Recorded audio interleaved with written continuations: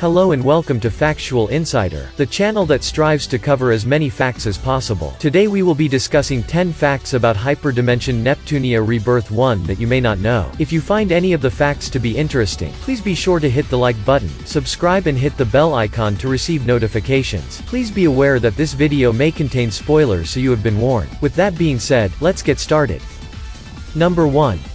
For potential fans of the Hyperdimension Neptunia series that don't know where to start in playing which games first, Hyperdimension Neptunia Rebirth 1 is usually recommended to potential fans with good reason. Hyperdimension Neptunia Rebirth 1 is a complete revamp of the original Hyperdimension Neptunia that released on the PlayStation 3 in 2010 in Japan and 2011 in North America. However, Rebirth 1 has the same style of dungeon exploration and gameplay that was introduced in Hyperdimension Neptunia Mark II and all the mainline entries of the series since. Rebirth 1 would also introduce a variety of new features that were not in the original Hyperdimension Neptunia title, such as new DLC characters, new remake system that is similar to item synthesis and so on.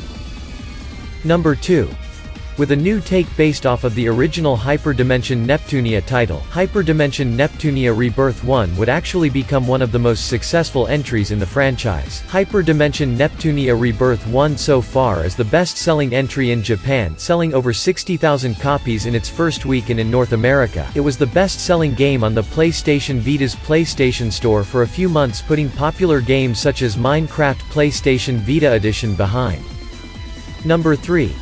A big difference from the original Hyperdimension Neptunia title, Hyperdimension Neptunia Rebirth 1 would not have the characters Nisa and Gust return due to Nippon Ichi Software and Gust no longer working with Compile Heart and Idea Factory with the Hyperdimension Neptunia franchise, despite both characters being a part of the story for the original Hyperdimension title. The game would include different characters into the story, which include Broccoli, Mages, Marvelous, Tekken, Falcom and CyberConnect 2. Sadly, the return of Sega sprites would not be in Hyperdimension Neptunia Rebirth 1, despite being an attack that players could use in the original Hyperdimension Neptunia, most likely due to Sega starting their own franchise about personified game consoles a year prior with light novels that would eventually play into other media called Sega Hardgirls. Please be sure to check out our other video 10 interesting facts about Hyperdimension Neptunia you may not know for a little extra detail on the Sega-themed attacks.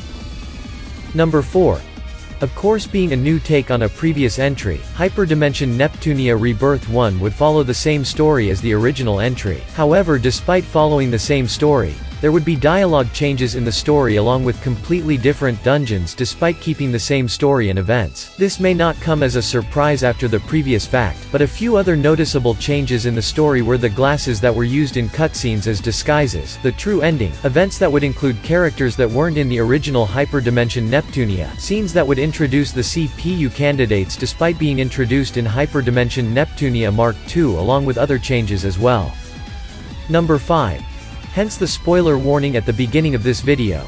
The true ending in Hyperdimension Neptunia Rebirth 1 would have a different true ending from the first entry of the series. In the true ending in Hyperdimension Neptunia Rebirth 1, players get to see a new and refined R4 that has changed from her evil ways and shows off a new look. In the true ending, R4 claims that she will try to right the wrongs of everything that she has done in the past. This reveal of R4's good self was not shown in the original Hyperdimension Neptunia that kicked off the franchise. Number 6. Introduced in Hyperdimension Neptunia Mark II, Falcom appeared in Rebirth 1, but would have the character design from Hyperdimension Neptunia Victory. Falcom makes a reference in the story of Rebirth 1 that she knows of Neptune and her friends from before. There have also been assumptions that being in the same dimension as the original Hyperdimension Neptunia, the setting of Rebirth 1 and the original Hyperdimension Neptunia take place after the events of Hyperdimension Neptunia Victory or Rebirth 3, despite being in completely different dimensions. Number 7. Being a new take on the original Hyperdimension Neptunia, critics did not like the original entry in the series, but over in Japan, the original Hyperdimension Neptunia received better reviews. Despite the inconsistency of the opinion of critics, the new gameplay that Rebirth 1 has that was introduced into Hyperdimension Neptunia Mark II, Western critics gave Hyperdimension Neptunia Rebirth 1 average reviews but stated the game overall was an improvement from its counterpart on the PlayStation 3. Number 8. having new DLC for Hyperdimension Neptunia Rebirth 1. Sadly, the original DLC characters Red and 5PB would not return. However, Pishi, who was introduced in Hyperdimension Neptunia Victory, would become one of the DLC characters for Rebirth 1. Unfortunately, during the release of the DLC, players noticed that Pishi in her human form would use the same voice files as Nepgear. Thankfully, an update would later fix the issue. Number 9. Along with the other multiple changes that were introduced into Rebirth 1 from its original predecessor, the game would use different opening and ending themes along with different tracks that were new to the game and were also used in previous entries of Hyperdimension Neptunia titles. Now would return once again for the opening theme of Rebirth 1, who has been the same singer for the opening themes of the Hyperdimension Neptunia games including its original entry. The ending theme would have only one of the singers from the original Hyperdimension Neptunia's ending theme, which was Mirai Button from Ophelia Saga. Ophelia Saga did the ending theme Kao wo game ni Shinate for the original Hyperdimension Neptunia and was credited as Ophelia Saga East. Number 10.